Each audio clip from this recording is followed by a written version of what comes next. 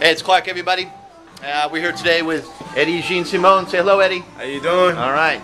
Eddie's just gotten a new toolbox. This is The it. toolbox is so large we can move a small family into it.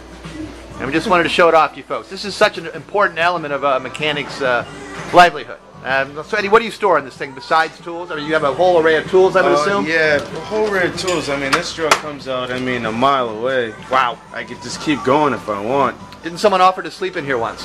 I have, but I had a victim. He didn't pay rent, so. Very nice. I need. And what are some of the stuff in the other drawers? In other drawers, Whoa, what's over here? The fridge? Right here, yeah. This. I had my. It's supposed to have your ear tools in here, but yeah. I had chocolate milk in here and coffee. Very nice. My little cup holders. That's good. It works. Man, that is a lot of space, though. Yeah, definitely. Take a look at these wheels down here. I think these are what, Pirellis? Yeah, these are about 7 inches, but I keep them clean. Yeah. Chrome. Now you're gonna jack this thing up or maybe lower it?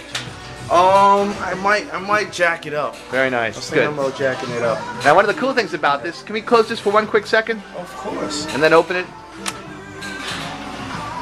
When I first saw this, I thought it was a grill top. It looks like a 2-burner stove top. Look at the size of this thing. It may be hard to get the perspective here, but it's ferocious. And I noticed no nice. pictures of girls up yet, Ed. That's good. Oh, it's all hidden. It's all hidden. And in here, yeah, so this is where mechanics' laptops know, because every mechanic now has to have a laptop. Isn't that right? Have a laptop. It's, all right. It's modern mechanic.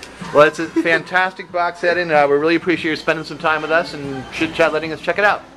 Thanks, man. Take care, guys. All right.